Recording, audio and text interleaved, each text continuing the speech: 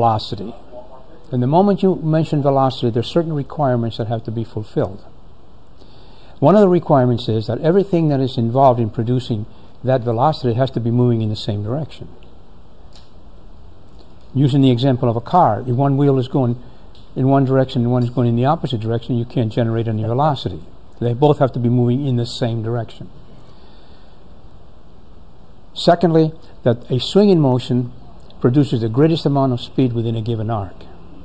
And the third one is that anything that is swinging and trying to generate velocity moves in the same direction at the same time and at the same rate of acceleration.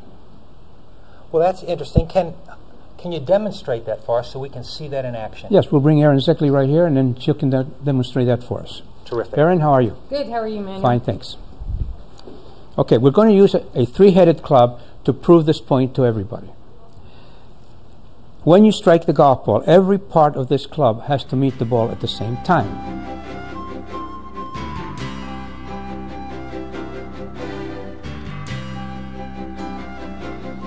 Now we're going to do this with a three-headed club, which will more graphically illustrate what we're talking about. We're going to take the club back to that point, and then we're going to return the club to its starting position so every head reaches that point at the same time. Now put a golf ball there to make it more realistic. So now we're going to take the club back to horizontal. Now we're going to bring every head back so every head meets the ball at the same time. And then from that point on, we will continue with the heads moving in the same direction to the target. So it isn't just trying to get it back to here, but it's to continue everything towards the target.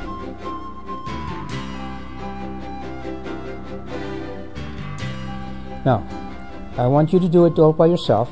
Take it back, then return all the heads at the same point. Now continue to the target. That's correct. The swing is a backward and forward motion. There is no up and there's no down in the definition. Every component part of the swing moves in the same direction at the same time and at the same rate of acceleration. So if that's how we want the club to swing, can you review for us the two sentences that you use to describe how the swing works? And could you instruct Erin through those? Sure. Terrific. Okay, Erin. Now as far as the backswing is concerned, a very simple thing. You swing the club head around you with your hands, both hands, so that the club ends up over your shoulder. Okay. All right. Now you use your arms, and your arms are this part of you, from the shoulder to the elbow, and you use those parts to swing the whole club forward in the direction of your target. That's correct. I'll do it once more, and then this time don't stop.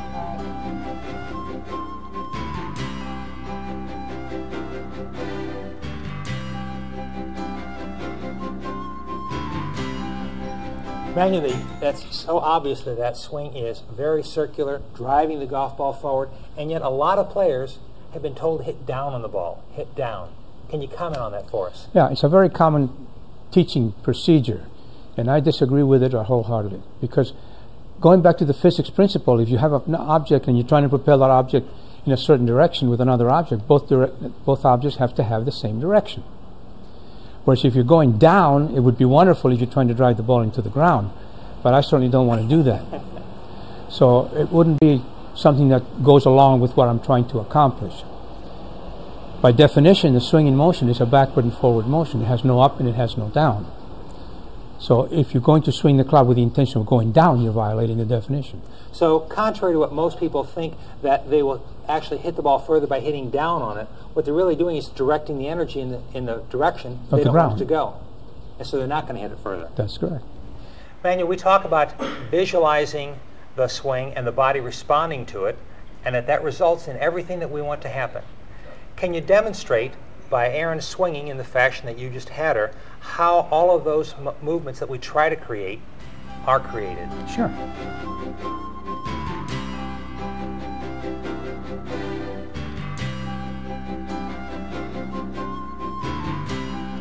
All right, let's take the backswing first. Okay. Just swing the club as you did before, using the hands to swing the club head over the shoulder.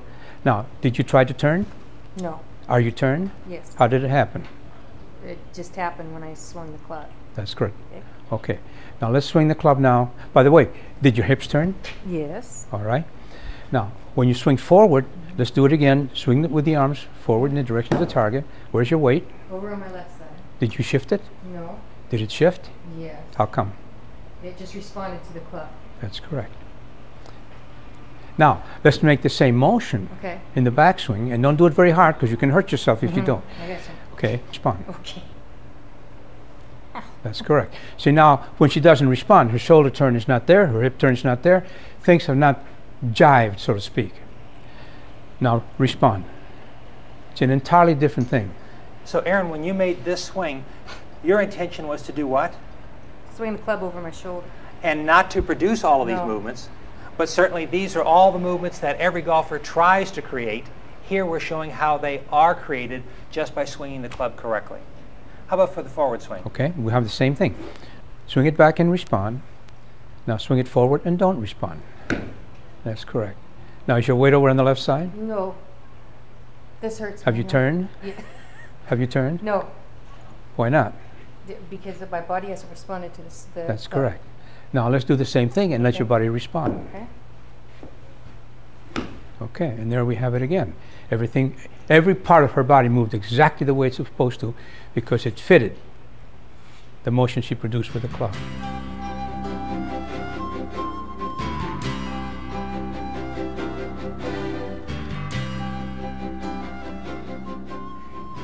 We talked about simplicity earlier. I think you can see how this makes the golf swing so much simpler. Swinging the club, letting the body respond, and all of those things that we've tried to make happen, we can allow to happen. Manuel, we've seen how simply the body produces all of the motions that we normally try so hard to make happen. What are some of the pitfalls for those players who are trying to do this backwards and creating the motions to get the club to swing? All right.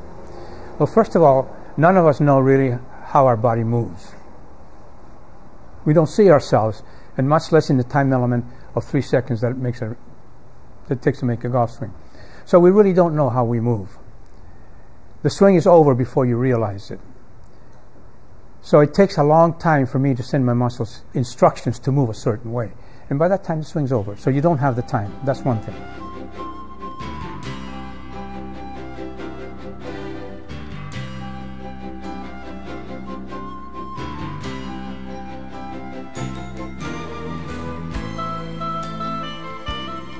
The other thing is the fact that we don't know.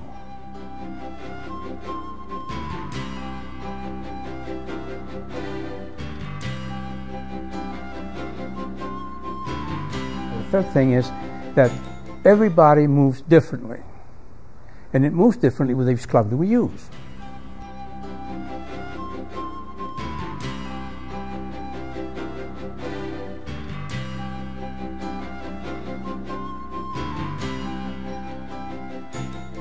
That part is subjective to the club. But the other part is, what is the player trying to do? If he or she is trying to move the golf club by moving the body a certain way, the chances are they're trying to move the body the same way for all clubs. And that will never be successful. The other thing is that we are all individuals. And our individualism should never be challenged or compromised just because we're in a sport called golf. We respond to stimulus differently, all the time. And even within ourselves, we don't respond to the same stimulus the same every single day. Another problem with trying to get the body to do it is that when you don't know exactly what the body motion has to be, you either do it too much, you don't do it enough, and you don't do it at the proper time.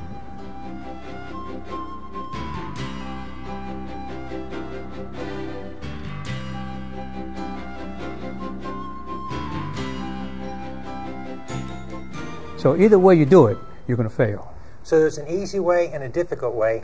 It's almost impossible. It's almost impossible. Because I really have no idea, and I don't want to know what my body is doing. All I want to sense in my body is that it's going along, it's flowing along with the motion I'm producing with my club, that I don't offer the club's motion any resistance.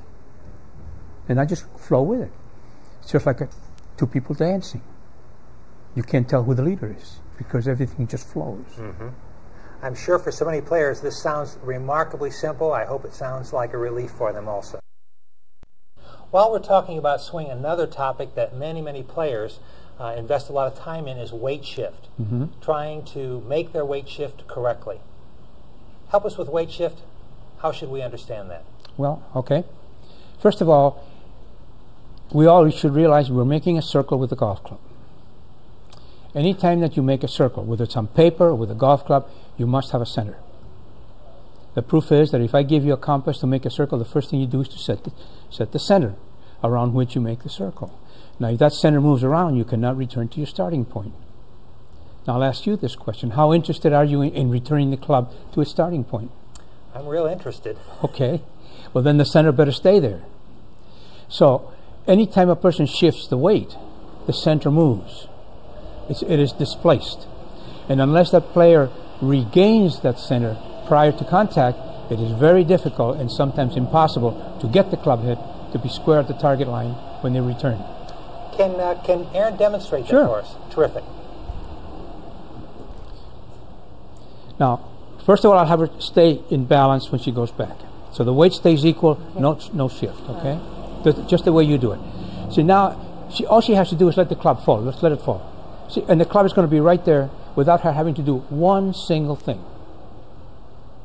So there's no action that she has to be concerned with to get it there. It just gets there by itself because of the center.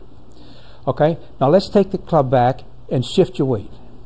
You mean shift it first and then? Well, just shift it as you're doing it. Oh, okay. Okay. Now she's way over here over her right foot. If she doesn't regain that center and she stays there and just moves the club to hit the ball, now just do that. Her club, by the time it gets to the ball, it's going to be at an angle. Now, if I want to fix that, I have to get her center back where it should be. Now everything's square again.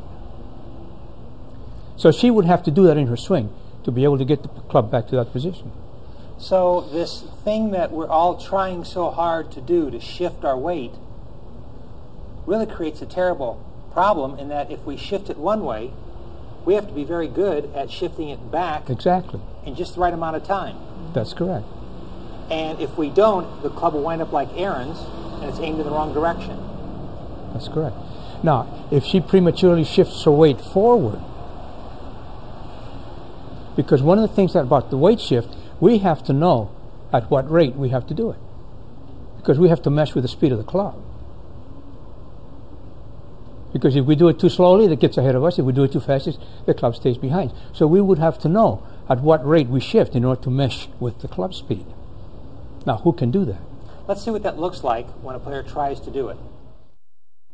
All right. See, it's very awkward.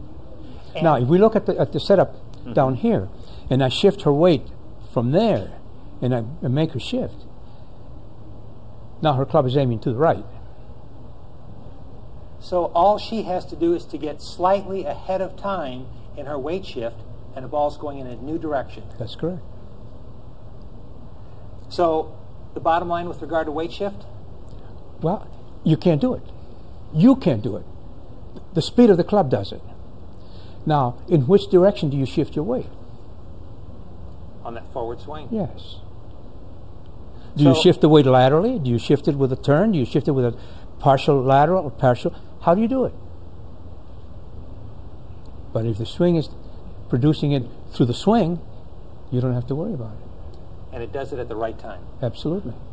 Well, you can watch Aaron do it, and it happens perfectly. Okay. And everything is synchronized. Can't do that when you're trying to do it with your body and trying to do all these things individually.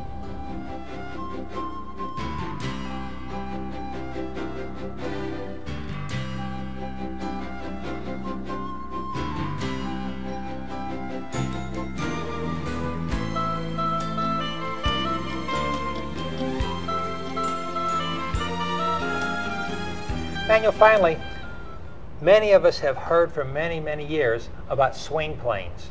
How about clarifying it, or if you can, simplifying what we need to know about swing plane? Okay. First of all, The plane is defined as the angle at which you're swinging the club in relation to the level of the ground. That's all it means. And you have 13 planes.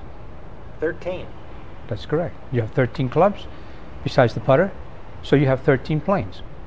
Now, how would you like to be able to say, hey, I'm on a 5-iron plane, and try to determine which one it is?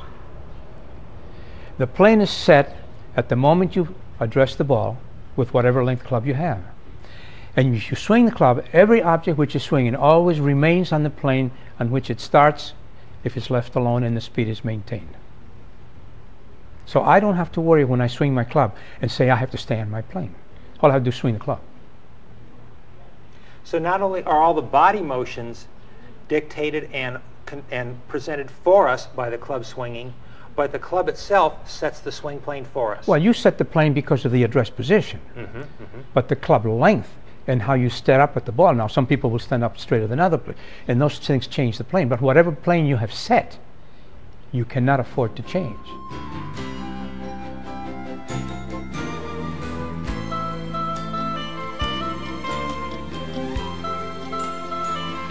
So then we go into the terminology. Flat planes, those are purely relative terms.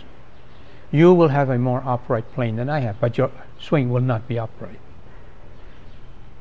You will have a flatter plane than I have, but yours will not be flat. It's purely relative. But anyway, once we have set the grip on the club, and taken our address position, we have set the plane. Perfect. And we leave it alone. And it's just the inclination of the swing. It has nothing more to do with anything than that. It's not something that a person has to be concerned with. I don't know what my plane is, and I don't want to know. I just don't want to interfere with it. Manuel, can you demonstrate for us the differences in the swing plane that is the result of the club? Sure, I'll do it with Aaron. Okay, now take the club to the top of your backswing and stop. And we will put this club at this angle here. And you will all notice that it has a certain angle in relation to the ground. Okay, now I'll give her the driver and do the same and just swing the club over the shoulder. And if I do exactly the same thing, you will notice that this is not the same angle. Aaron, did you try to change that angle? No. So truly the swing plane then is just changed by the length of the situation club. in the club. That's all. Very good. Now, if I ask her to put herself right now in the plane of the 6-iron, you think she can? Say no. You couldn't, because you don't know what it is any more than I do. They kind of look the same to me from my perspective. But it's very different. It's very different. You see. And so you cannot create the plane yourself. It's a result of the club you're using in your setup. Good. Okay? Manuel, as we are progressing, we've went through how to create the swing with the club. How about holding the club? There's several kinds of grips. Can you review those and talk about them? All right. Aaron, we'll put you on the spot. Okay. All right, first of all, let's talk about the overlapping grip. Okay. And we'll put the club there so people can see that. The little finger overlapping the index finger of the left hand. Okay. Okay. Now this is for right-handers. The left-handers would have to switch it around. Okay, now let's go to the interlocking grip. And here the index finger of the left hand and the little finger of the right hand are interlocked. And this is my least favorite grip, and I'll explain to you why. Okay. Now the 10-finger grip. Okay. And now all 10 fingers are in contact with the grip, and there's no overlapping and no interlocking. Okay. Now all grips are okay as long as the hands are in balance. Now balance in the hands means that they're balanced in relation to each other and in relation to the target line. And as long as they have that particular characteristic, they can use any grip they wish. My least favorite one is the interlocking grip, because it forces the right hand to get underneath, because they get this really deep in there and then the right hand gets underneath. And that's my least favorite of the 3 grips. I have had people, very good players, who have a split grip. But the hands are very balanced, so they can play okay. And can we review with Aaron what that balance looks like and when the hands get out of balance? Sure. Now, when the hands are in balance, if I would take a club, take your right hand off, Aaron, and open your left hand. If I would put this club at right angles to her palm, this perpendicular line would be parallel to the target line.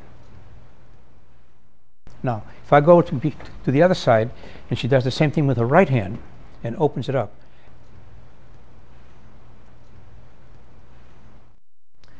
So when the hands are balanced, we're going to find that this kind of configuration is going to be parallel with the target line. That's correct. And that's what we would call a balanced grip. In relation to the target line. Now, you can be balanced in relation to the palms, but you can have the palms this way. Let's see that. Well, you so could start out balanced. Well, if you could have the hands balanced in relation to each other. Put this hand this way and put this one this way. Aha. See, and open your hands. See, now they're palm to palm, but they're not in balance to the target line. Got it.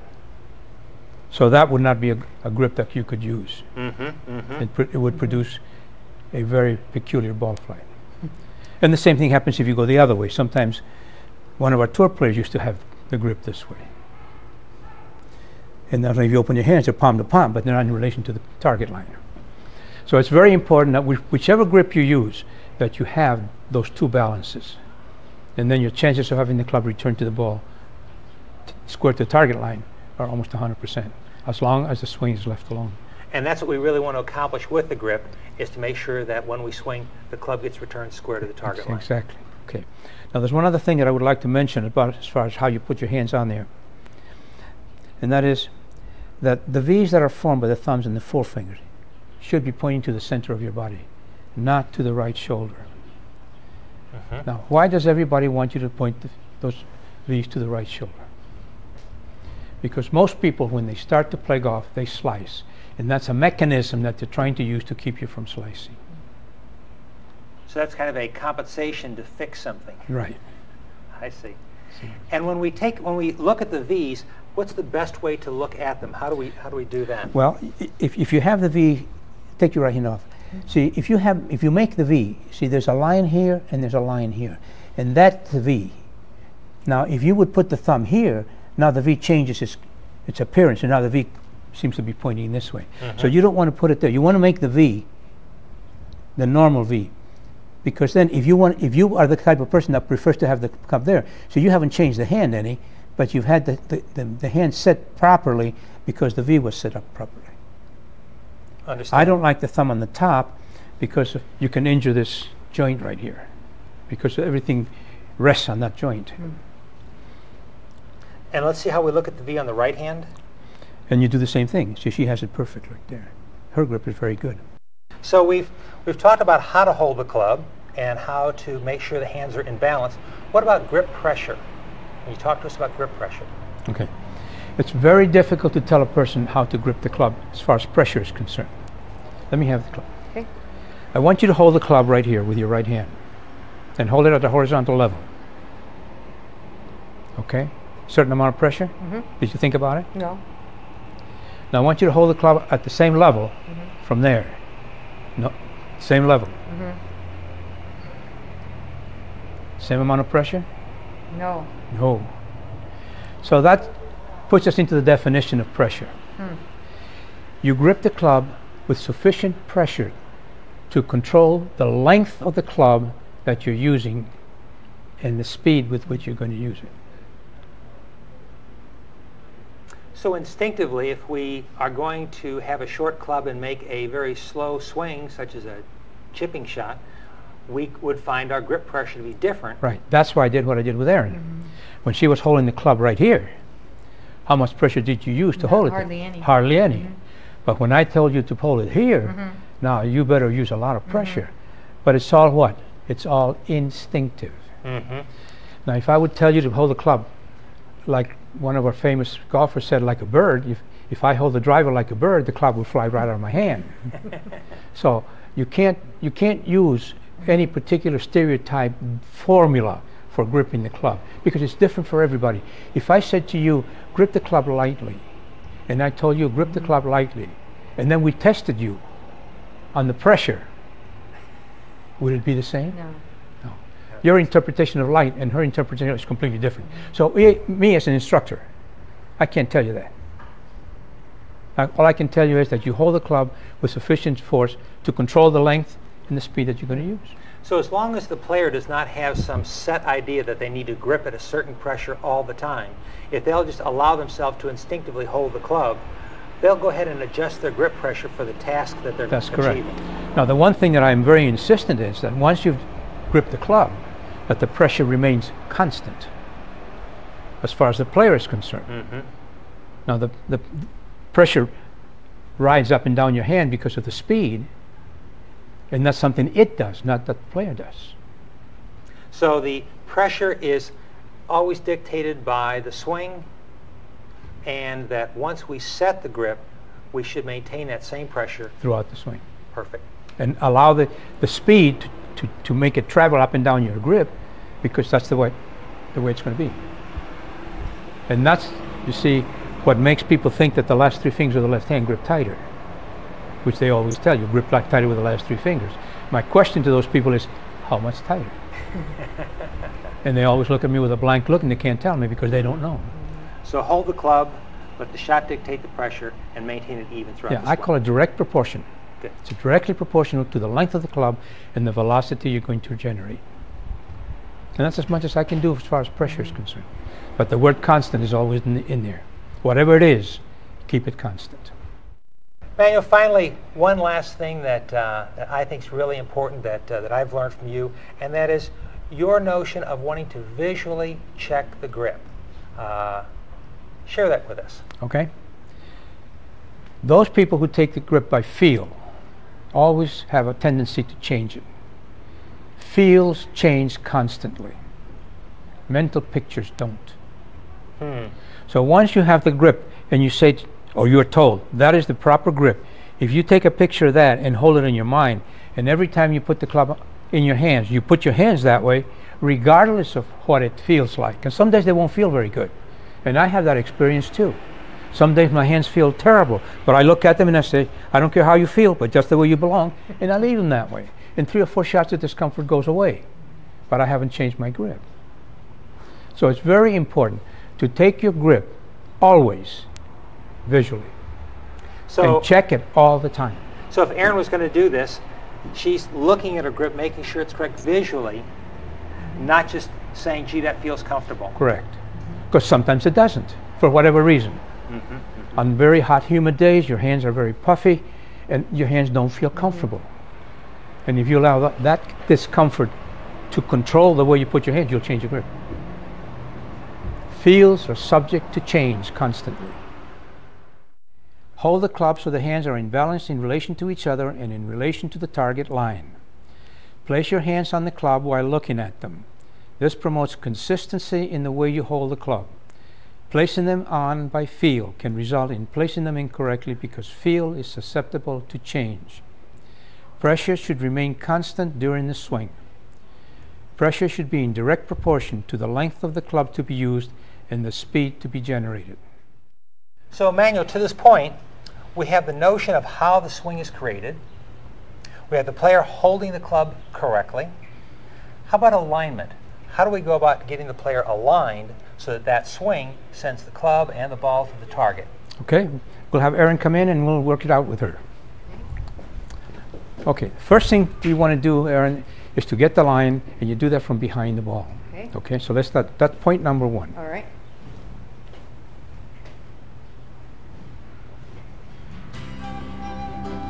Got it?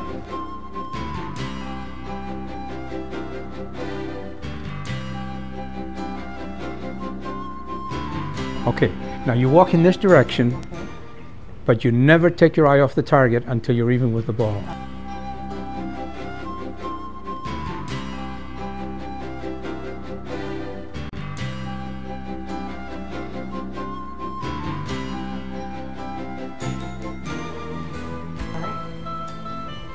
Okay, now when you're ready to put the club behind the ball, then you look at the ball and take your eye off the target.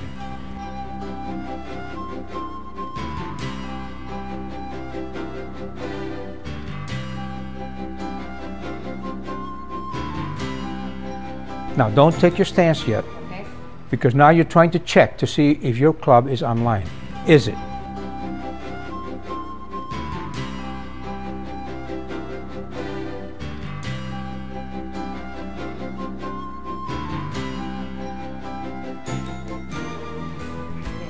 You're convinced that it is? Yes. Okay. Now square yourself off with the club face.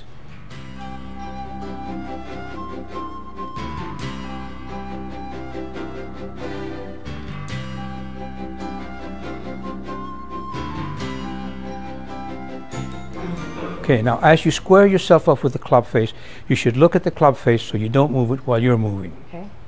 Okay? Mm-hmm. All right? And you're ready to go. Got it. Okay, now you walk in this direction, Okay. but you never take your eye off the target until you're even with the ball. All right. Okay, now when you're ready to put the club behind the ball, then you look at the ball and take your eye off the target. Now don't take your stance yet, Okay. because now you're trying to check to see if your club is online. Is it? Yes. You're convinced that it is? Yes. Okay, now square yourself off with the club face. Okay, now as you square yourself off with the club face, you should look at the club face so you don't move it while you're moving. Okay. Okay? Mm-hmm. All right? And you're ready to go.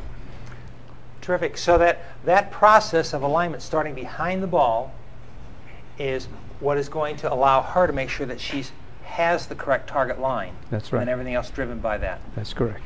Excellent. Now, one of the most important things is to keep the eye on the target, because once you take your eye off the target and look at the ball, you lose your line. So when you're walking to the ball, make sure that your eye is looking. Still on the target. Yes, good. Manuel, I'm sure Aaron's experienced this. I certainly have. We go through an alignment process. We feel very good about being lined up with the target, and then all of a sudden a thought creeps in and we're not sure that we're aligned. How do you handle that? You don't adjust. You move away from the ball and go through the whole process right from scratch. Because if you try to adjust, usually you adjust too much and you over adjust. So if you think you're aiming to the right, even if you're not, your adjustment will make you aim to the left. So you go through the same process all over again and you wipe out the first process. Manuel, when it comes to alignment, probably one of the most common things that is discussed is the use of an intermediate target. Tell us about intermediate target and what your experience has been. Okay. Well, an intermediate target is one where you put a spot between your ball and your regular target. And I find that very few people put the intermediate target on the line that they want. So instead of helping themselves, they're really hurting themselves. If you can put the intermediate target on the line, that can be very helpful. But you better be sure that you're putting that on the target. Now, I think all of you should check your intermediate targets if you use it, and you should do it in this fashion.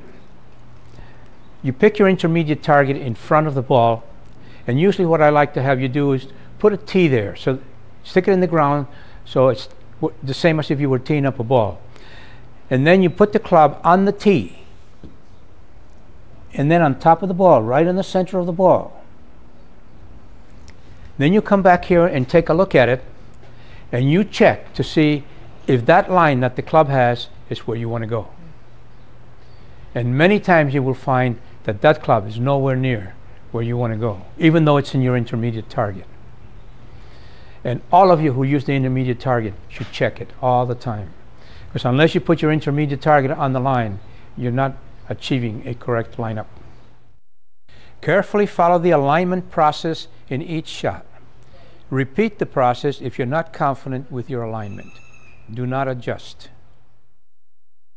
Manuel, when Aaron was going through the alignment process, part of that was, of course, an address. When you teach the swing, you teach that the body is responding to the club. It looked like when Aaron was addressing the ball that her body was really responding to the club there also. That is correct. Can you walk us through how a player wants to understand that portion of alignment, that portion that we call address? Sure. Now the alignment and the address is all kind of part of the same thing. You kind of do these things all at one time. Mm-hmm. So the moment that you take your alignment position with the club and you go and set yourself up, it's all part of the same thing. So let's do this, Aaron. Take your alignment first of all. Okay. All right. Now, before you take your stance, go ahead and put the club behind the ball at right angles and be sure that it is there. Now, as you take your stance, be sure that the club head and the club is in the center of your stance. Now, your club head is in the center between your feet, and this butt end is at the center of your body. So that's all that is part of the one thing. Now, as far as her body is concerned, it should be extremely comfortable. There should be no gymnastics involved in putting the club behind the ball.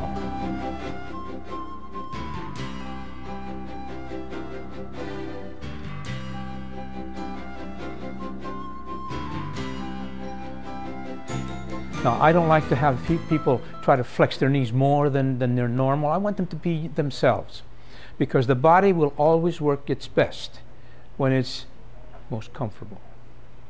When you inject some discomfort into the body positions, you're going to have a very great difficult time trying to do something well.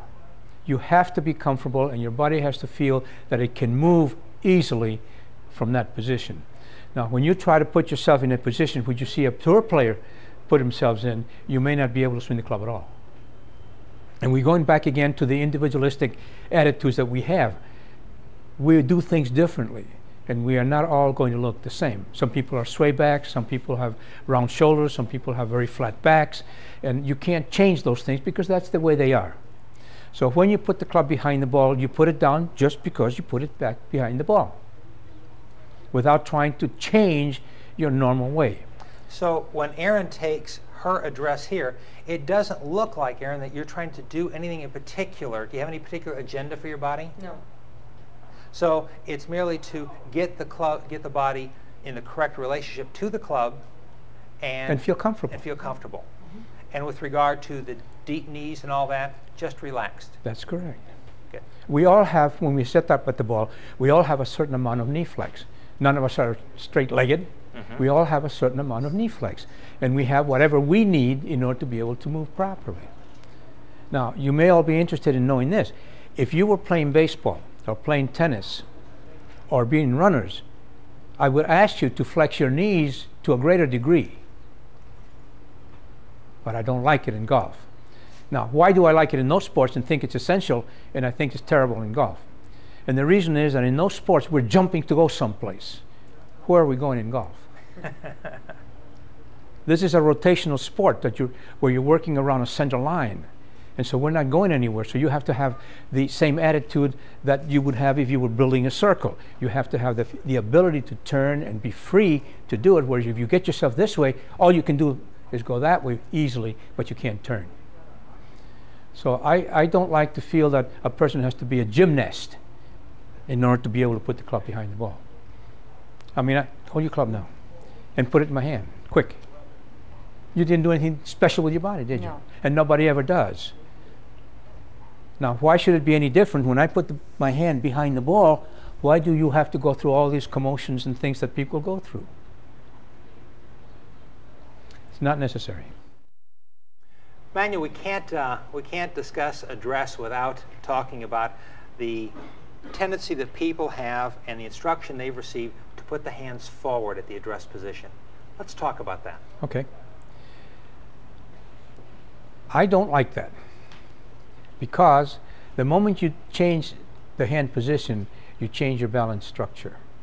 Erin, put your club behind the ball with a normal balance position. If she's in balance, that's the way she's going to be. Now, if she puts her hands ahead, watch what happens to her shoulders.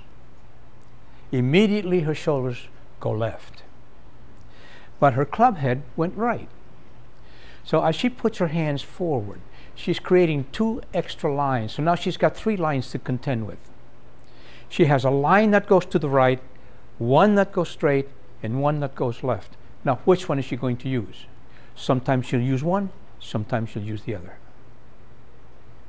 So there has to be an adjustment in her swing to be able to select which one she's going to go with. Now, when her shoulders are in this position, the chances are, like we all have, we swing in the direction of the direction of the shoulders are set. So most of the time, she's going to hit the ball with a pull slice because her swing is going to go left, but her blade is open or out of square, and so therefore the ball is going to be spinning, but she starts out left.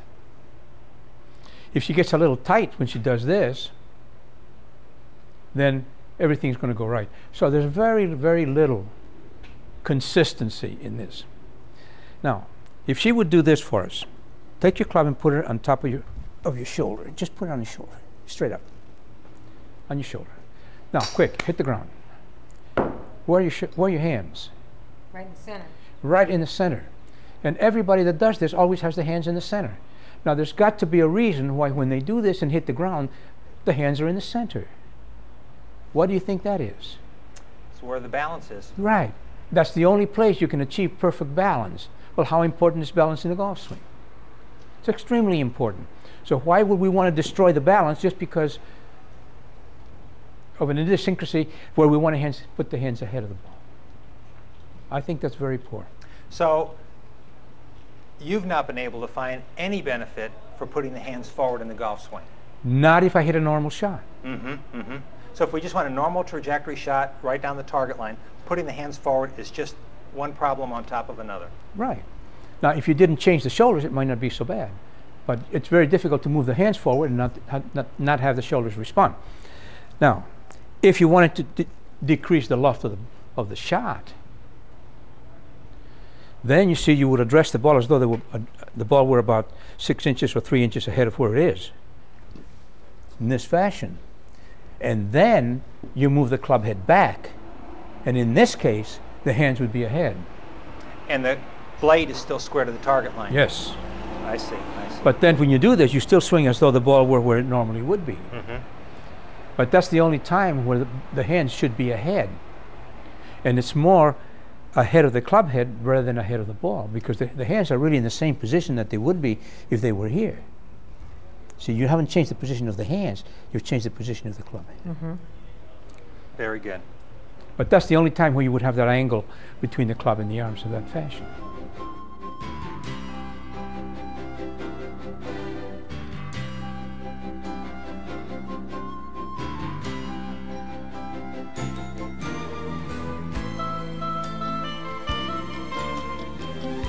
Manuel, one final point. We mentioned balance being so important. Talk to us about the balance from the toe to the heel, keeping your weight and balance there. Some players like to have it on their toes, some we see having it back on their heels. Discuss that balance issue for us. Well, I think balance is balance. And I think the body in itself will always want to achieve the best balance it can have.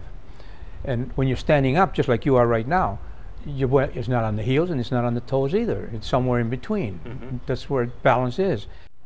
The body always wants to regain its balance. So if a player starts with the weight on the toes, as the club starts to be swung, the body's going to regain its normal balance. So that means that the weight is going to be moved back. So when you're swinging the club and that happens, you cannot get the club back to its normal position at address. Now, start with your weight on your toes, okay? And just make your backswing. All right. Now you will notice that when she has done this, her weight has gone back to normal. Yeah, she looks real balanced right now. Okay. Now when she returns that club should be short of the ball. It will be on the toe. Because her weight from the toes, let it go out. From the toes has gone to her heels, or not to her heels, but towards her heels, and so therefore now the club has moved back as well. Now let's do it in reverse now. Address the ball so that the weight is on the heels, and now go ahead and make your backswing and stay there. Okay, now you see her balance has been regained. So now when she returns the club to the ball, watch what happens. It'll be on the heel. And that is one of the greatest causes of shanking, to have the weight on the heels, because the body regains its normal balance and it throws everything forward and it hits the ball. The club hits the ball on the heel. So then the body has a natural tendency to always want to regain its balance. Always. If we start off balance, by the time we get to the top of our backswing, we're going to be back in balance. Back in balance. And out of position to hit the ball. That's correct. So the more your weight changes from front to back, the less consistent your center impact is going to be.